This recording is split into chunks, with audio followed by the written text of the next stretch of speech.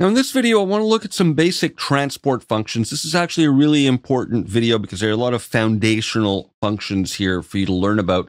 Now we have the transport controls that are available here, and that is available, as we know, by right-clicking and enabling transport.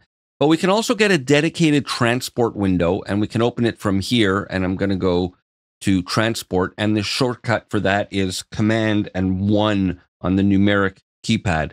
So I'm going to bring that up, and we have a menu here where we can show or hide different options for it. And I'm going to leave these basics enabled for now. Now at the very left, we have an online button which puts Pro Tools online so that playback and recording can be triggered from external timecode.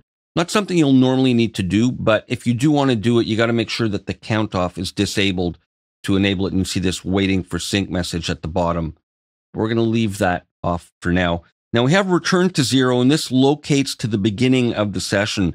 So right now, for example, if I click here, we'll see the insertion point there. And if I hit this, it jumps back to the beginning. So wherever this insertion point is, return to 0 will bring it back, and we can use the return key as a shortcut for that. And on Windows, that's Enter. Now I'm going to click here for the insertion point in the middle of this audio file. And if I hit the spacebar, it'll start playback from there.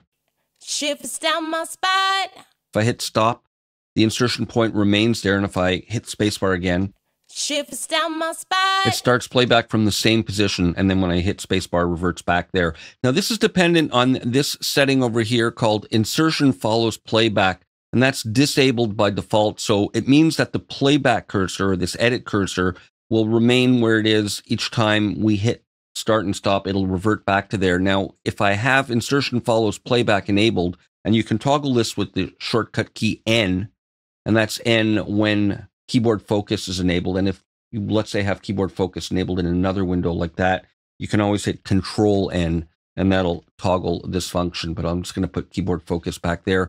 So with this, the behavior is different in that this insertion point will follow playback, and wherever we hit stop, it'll move to there. So if I hit spacebar, shifts down my spine. now I'm going to hit stop, and now it remains there. If I hit play again or spacebar, In slow time. it continues from that same position. Hit stop, and it remains there. So that's the insertion follows playback. Again, a foundational kind of function in how you want to work in Pro Tools. And you'll notice that I'm in slip mode, so I can freely position the cursor anywhere, and it's not snapping to the bar line. Now, let's say I position it here. We have rewind, so we can tap on this, and it'll rewind, and I can keep my finger on it, and it'll rewind continuously like that. And there's a shortcut key for that. We can use 1 on the numeric keypad, so if I tap 1, we'll see it's moving back, and 2 is going to go forward.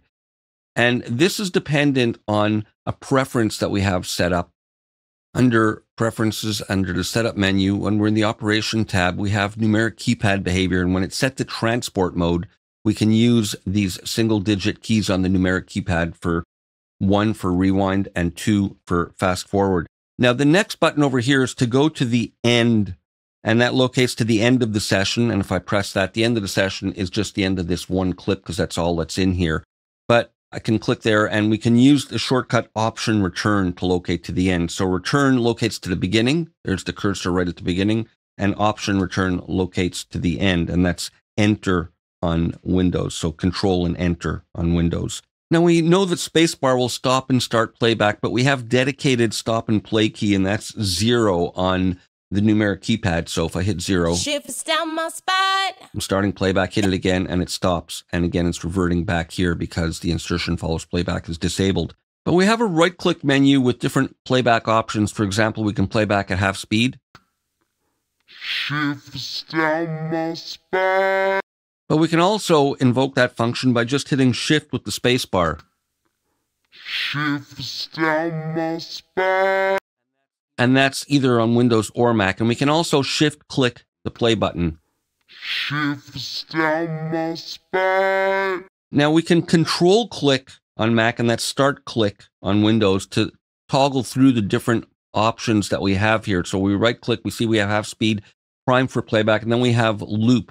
Again, we can get to it by that or by control-clicking or right-clicking. So let's say I want to loop that area. Shifts down my spine. Shifts down my spine. Shifts down my spine. I'm going to right-click and just disable that. And then we have dynamic transport, which lets us decouple the playback location from the timeline selection. It's kind of advanced stuff. It means we can start playback from anywhere on the timeline without losing our timeline or edit selections. I don't want to get into that now. It's a more advanced function. Maybe we'll look at that later in this series. Now we have a record button over here, and this arms Pro Tools for recording, and the button will flash when it's record armed like that. And then we just click play to start recording. Now this will only work on record enabled tracks. So for example, if I wanted to record on this track that's called vocal, I would record enable that. And then you see this little indicator here indicating that the record enable status is active for at least one track. So we do that, and then we record arm and then hit play to record. But we'll explore recording obviously in a lot more detail. We can also begin recording immediately by pressing F12 or by pressing Command with the space bar, and that's Control space bar on Windows. Or when we're using the numeric keypad in transport mode, we can simply press 3. So lots of shortcuts to jump into recording. Again, we'll explore that more when we do some actual recording. Now we can right click here for some advanced options as well. We can loop record and do destructive punch in, quick punch, and these last options might not be available on your Pro Tools setup. It's only on the higher end Pro Tools versions, but we'll explore some of the more common variants of that when we get into recording. So we've seen that this is the track record enable indicator. We also have an input monitoring indicator. When we have a track in input monitoring mode, at least one of them like that, this will light up to show us that. Now here we have a pre-roll function that we turn on or off by clicking on it. And during playback or record, it specifies the amount of audio that plays before the cursor position or the selection. So for example, let's say I put my cursor there and I have pre-roll, and this is set. These fields are bars, beats, and then ticks. So I have this set to a bar before. If I hit playback now, it's going to start from a bar before here. It's love time.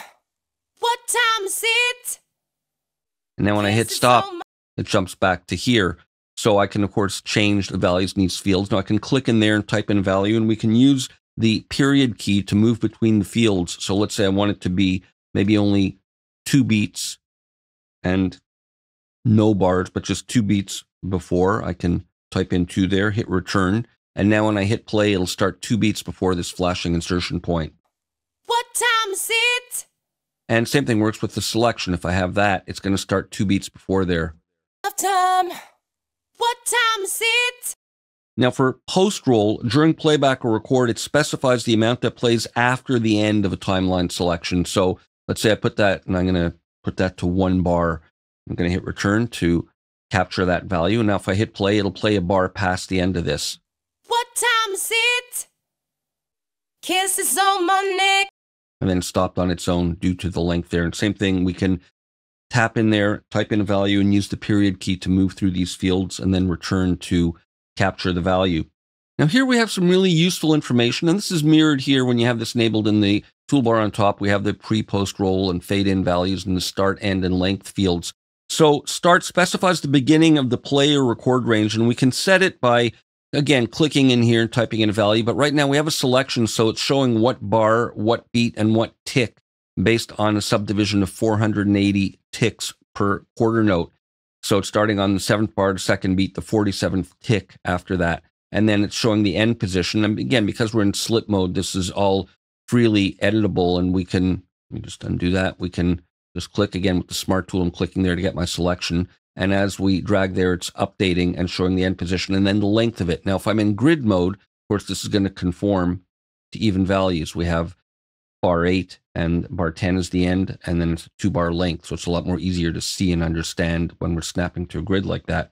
And finally, in this video, I just want to touch on the nudge function. So we've seen how the grid works. Well, the nudge, which gives us the same ability to determine values either from the menu there or by typing in. And again, we can use the period keys to move between the fields. There's key commands to move through the values, but I just want to kind of give you a quick idea of this. So right now, I'll set it to quarter notes. I'll just hit return so that the field is no longer active. And then we can use the period key to move forward or nudge forward the selection. And I can use the comma key to nudge backwards.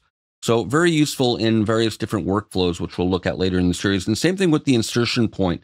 Say I click here, and I can now use the period key to move it forward or nudge it forward by, again, the value that's determined there.